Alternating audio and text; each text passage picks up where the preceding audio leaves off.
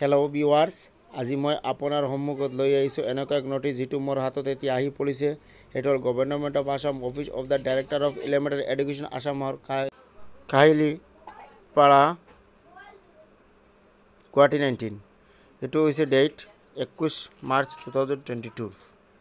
এইটোত নটিছত কি লিখা আছে? In continuation of the office of the notice by number auto date 17/3/2022 is the information of the candidates who have been kept withheld in the provisional merit list published by 18/3/2022 in the official website DEE Assam. That is advertisement by number auto and auto. They are need to attend the physical document verification as per the schedule show below. Benu তাৰ মানে কি কৈছে যে যেতিয়া মানে আপোনালোকৰ এই মানে প্ৰভিজনেল লিষ্ট ওলাইছে, যাৰ উইথড্ৰল লেখা আছে তেওঁলোকে কি কৰিব? এতিয়া আপোনালোকে কোনোকা কাম কৰিব লাগিব। আপোনাৰ হল নাম্বাৰ 1 বেনুটো দিয়া আছে, হল নাম্বাৰ 1 ৰুম নাম্বাৰ 23 সেকেন্ড ফ্লোৰত আপোনালোকে যাব লাগিব।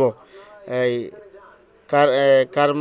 কাৰ্মাশ্ৰী হাতিশৱাৰী শইকীয়া কলেজ পাঞ্জাবাৰী ৰোড যাব লাগিব 6 মাইল গুৱাহাটীত।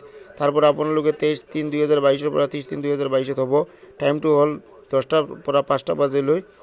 আৰু ফিজিক্যাল ভেৰিফিকেশনৰ শিডিউলটো নিচত দেওয়া আছে যে the details data wise shift wise schedule of the verification for is withheld candidate is uploaded on the website of DEE Assam.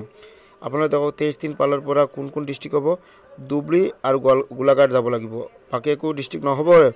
আপোনালোকে বুজি পাওক যে আপোনালোকৰ ডিস্ট্ৰিক্টৰ ধুবুৰী আৰু গোলাঘাট 23/3/2022 পৰা, আৰু 24/3/2022 পৰা কাছাৰ নগাঁও, 25/3/2022 পৰা তিনচুকীয়া ধেমাজি বঙাইগাঁও কামৰূপ দৰং যোৰহাট, আৰু 26/3/2022 পৰা হ'ব শিৱসাগৰ গোলাঘাট বৰপেটা নলবাৰী, 28/3/2022 পৰা হ'ব কৰিমগঞ্জ হাইলাকান্দি শোণিতপুৰ লখিমপুৰ, 29/3/2022 পৰা হ'ব মৰিগাঁও ডিব্ৰুগড় কামৰূপ ৰুৰাল।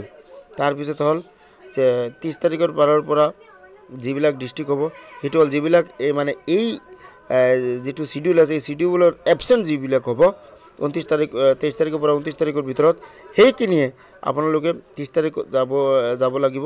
আৰু এবসেন্ট কি কাৰণত হৈছে এইটো আপোনালোকে দিব লাগিব। তাৰপিছত 1 নম্বৰ পইণ্ট কি the candidate must attend the physical document verification along with all relevant original documents and a photocopy set of the same with self attested. আপোনালোকে লৈ যাব লাগিব আপোনালোকৰ অৰিজিনাল ডকুমেণ্টখিনি, আৰু এক কপি আপোনালোকে জেৰক্স কৰি হাতত ৰাখি দিব, সিগনেচাৰ কৰি পেলাই নিছে সেলফ অ্যাটাস্ট কৰি। তারপর the candidate who failed attend the physical document verification টিল the last date of fixed will be cancelled without any further notice. আপোনালোকৰ নোটিছ লাগিব নালাগে, আপোনালোকৰ কেঞ্চেল হৈ যাব যদি আপোনালোকে এই এটেন্ড নকৰে আপোনালোকে ফিজিক্যাল ভেরিফিকেশনত।